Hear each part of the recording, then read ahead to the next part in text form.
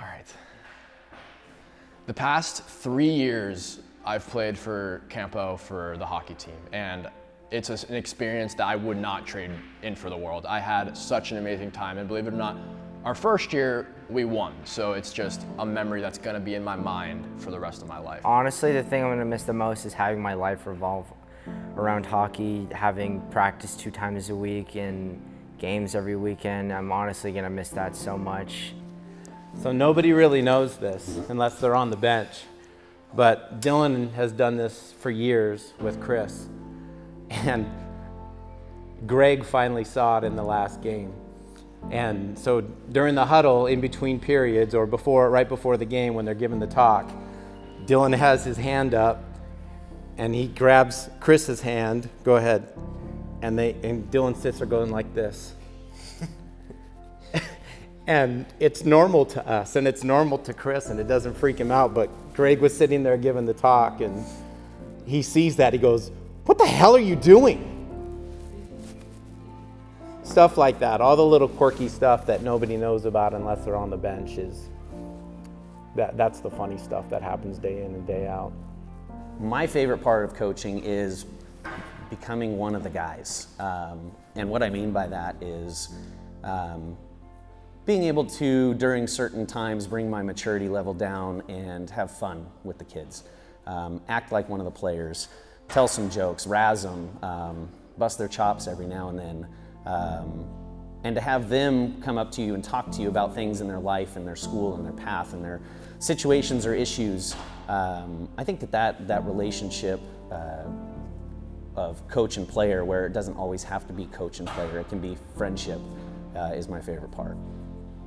I've been part of his hockey life and for the last 10 years, and to be on the bench and be part of his final year of competitive hockey was something very emotional for me, and it was something that was very important for me, and it's something that will walk alongside me for the rest of my life. So that was maybe a little bit of a happy and a sad moment all combined.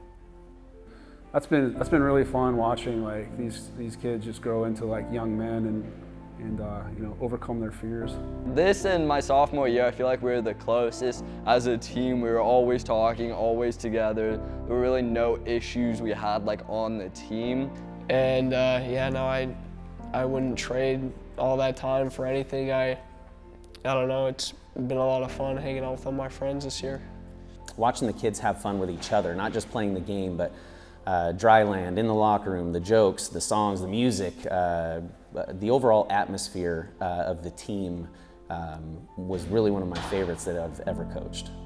Getting to know a bunch of new players and some of the old players that I was familiar with, it's something that in the sport of hockey, it brings it all together, and it's something that I really, really looked forward to, and now that it has passed, it leaves a bit of an emptiness.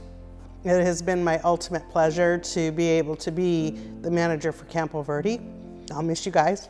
It's kind of getting a little dusty in here. My eyes are watering up, and so hopefully the wind will shift and I won't have teary eyes anymore. But one of my favorite parts of this whole season, even though it was the worst probably moment, was at the very end of the last game against Notre Dame Prep.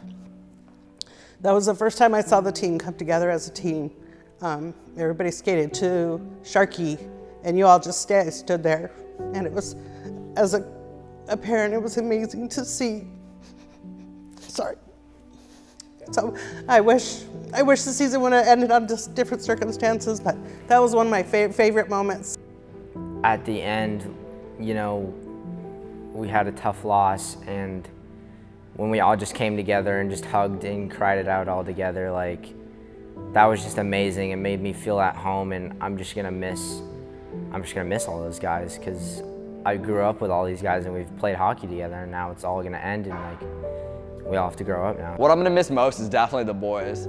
I love the boys so much. Like, I'm always with them. I'm seeing them at least 3 times a week, and I go and hang out with some of them now. So if you're still on the team, let's go hang out sometime. It was really much of a brotherhood in that locker room as any of us could have asked for. It's just amazing how much just a hockey team can be a family.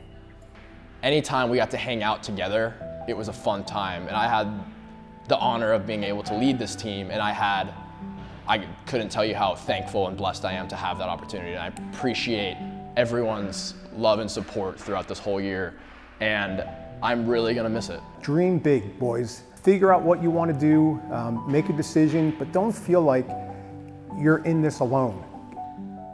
Just do what makes you happy. Don't follow your parents. And they're gonna hate me for saying that, but I know sometimes parents think they know what's best, but you're an adult now. You're moving on. Find what makes you happy and do that. Just knowing that, hey, these kids, like, they're gonna grow up and they're gonna be okay. They're gonna do something great in their lives. Like, they're already doing great things, and I know it's gonna carry on way past high school for them. They're gonna be a lot of successful young men. Don't take time for granted. Don't go to practices or games like just wanting to get out of there, and like, you just gotta enjoy your time on the ice. You gotta enjoy every minute of it, because once it comes to an end, it's kind of like it's just done. I mean, you can do other things, you can play you can still play hockey, but it's not the same. This is the time where you make all the memories with all your friends that you're going to talk to for the rest of your lives. I'm still friends with all my high school buddies. I still talk to them all the time, and that's 30-something years ago. So enjoy it and never forget how fun this was.